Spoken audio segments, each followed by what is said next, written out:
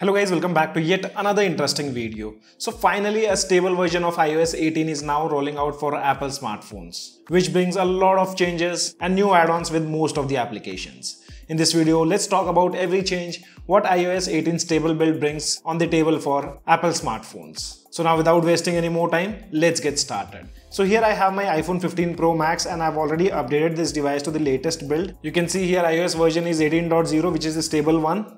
Firmware version is 2.16.06 and I received an OTA update over 17.6. For iPhone 15 Pro Max, the update size was 14.03 GB. And guys, now before moving ahead, if you guys find our content useful to you, then make sure to smash the like button and also consider subscribing to our channel. So as said, they have done a lot of changes. First, let's start with the lock screen changes. So on the lock screen, a minor change have been done by Apple. Previously, we were not able to change the shortcuts on iOS, but now you can make changes. For that, what you have to do is just long press on the lock screen, tap on customize, select lock screen, and now you have the ability to remove both the shortcuts and add different shortcuts here. So for example, I'll remove this torch shortcut, tapping on add. You can see we have all the options and it's not only limited to few, you can also add applications. So let me show you an example. Under shortcuts, you can see we have a toggle called open app. Tapping on it, a pop-up will appear which will ask you to choose the application, and from here you can choose any application which you want to set on the lock screen shortcut. So for example, if I set Chrome,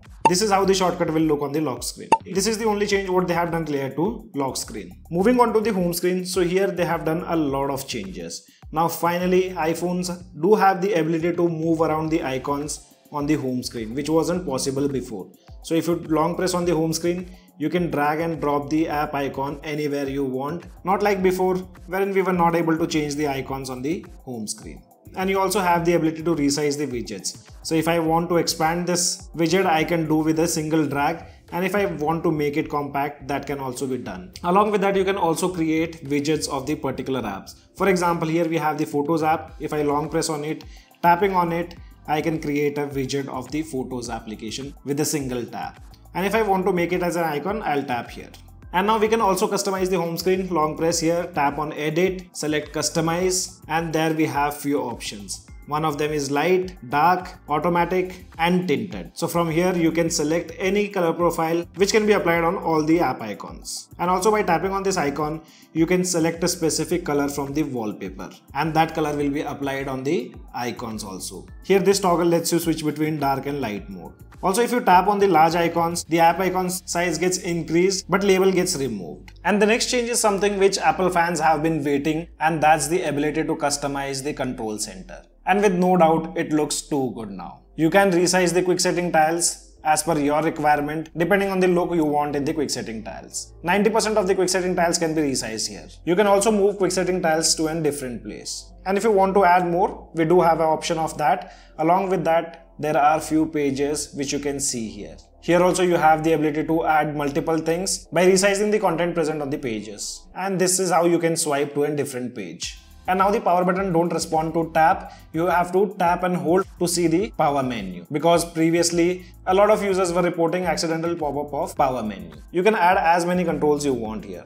So this is one of the biggest change what they have done. And the next change is layer to torch. So here they have given the option to increase the intensity and also the beam. So by sliding towards the top side, you can increase the flashlight strength. And if you slide towards the left side or right side, you can make changes in the beam of flashlight. And the animations look super smooth here. And also another change what you guys wanna see, whenever you press any volume down or any physical button on iPhone, you'll see that slight squeeze from the edge of the iPhone screen. A minor change, but looks neat. Next change is layer to phone application. It do supports T9 dialing. So if, for example, if I dial any number, the contact will pop up towards the top side. This one add-on they have done, but call recording option is still not available. Mostly with 18.1, they might add it because it was available on the beta builds. And another most requested feature was ability to hide applications. So now with iOS 18, we do have that ability to hide applications. So whenever you long press on the application, you see an option called required Face ID. Tapping on it, here you get two options. One is only required Face ID. So in that case, if you open the application will still remain on the home screen.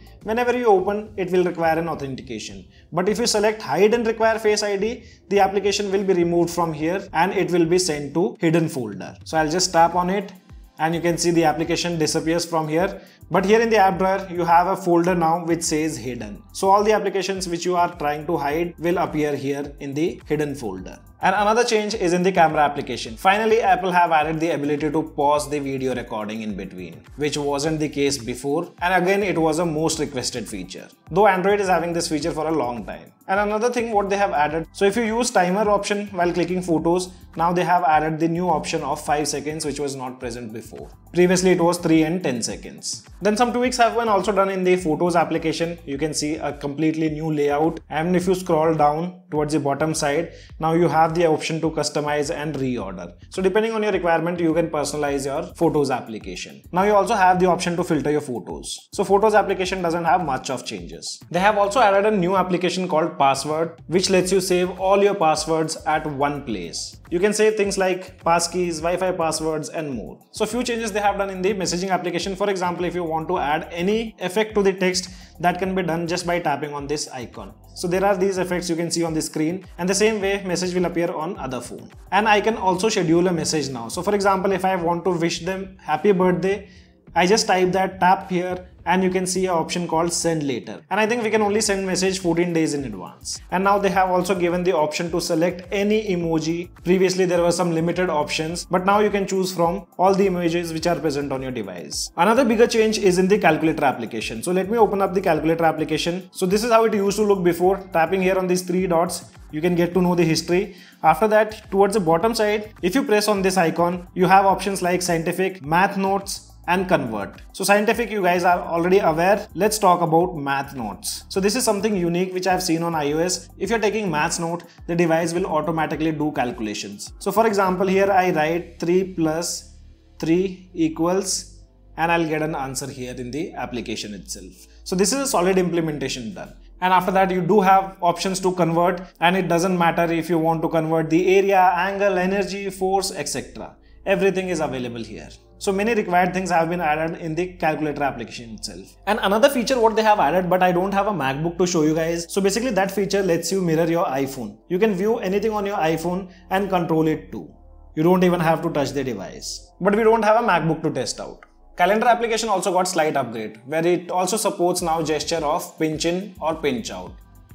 And along with that, all your reminders get synced, and you can view them by zooming out. Another nice change what they have done, that's in the Safari. So for example, I'll open up my website first. So once I have the website open, you can see there are some ads popping up. So Apple have given this nice option which says hide distracting items. You need to tap on this icon which is towards the left hand side. Once you tap, and later you have to tap on hide distracting items. Once done, you can select that particular item. You'll see a nice animation, and that thing will be disappeared from the screen. It can come in very handy if you want to remove ads or the content which you're not liking on the page. You can see how smoothly it removes. Notes application also lets you transcribe the entire audio recording with no time. Later on, you also have few options like add transcript to notes, copy transcript and more. And that calculator maths note feature directly works in the notes application also. So let me show you. If I do a calculation, 3 plus 3 equals 2, you have an option to solve. Tapping on solve, you can see the answer.